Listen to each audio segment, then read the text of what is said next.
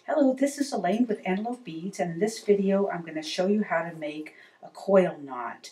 This knot has lots and lots of applications. I'll talk about those in a little bit. Just to start with, I'm going to show you how to make the basic knot. I have supply-wise here a piece of 10mm flat leather, and that's what I'm going to work the knot around. And then I have a piece of 2mm round leather that I'm going to form the knot with. You can use for your base round leather, flat leather, big leather, small leather, and you can use both leather and wax nylon cord for your knotting material. Supply tool-wise, all I need are a pair of scissors and flush cutters and some glue to finish the knot with. So let's get started. I will have about 1 foot piece of leather here, and I will just fold and make a little loop towards the top. I'm going to lay this across the back of my base, back of my flat leather, and then I'm just going to start to coil around both the loop and the flat leather.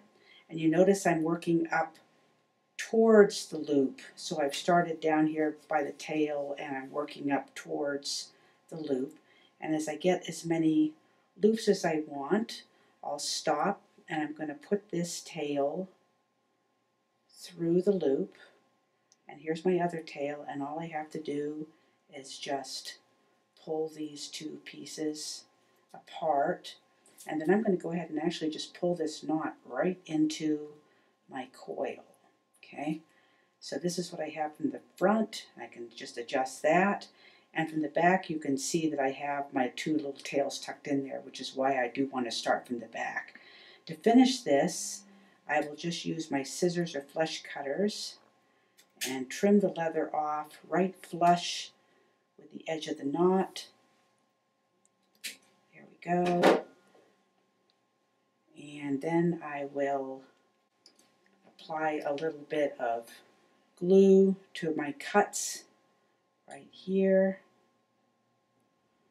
and again right on this side, and then I can even take my fingernail or a pair of pliers and just tuck that tail right into the knot, and there is my finished coil knot.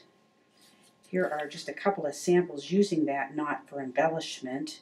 On this bracelet we've used 3 lengths of 5mm flat leather, and we have alternated coil knots over 2 of the strands and then finished with a coil knot around all 3 strands together.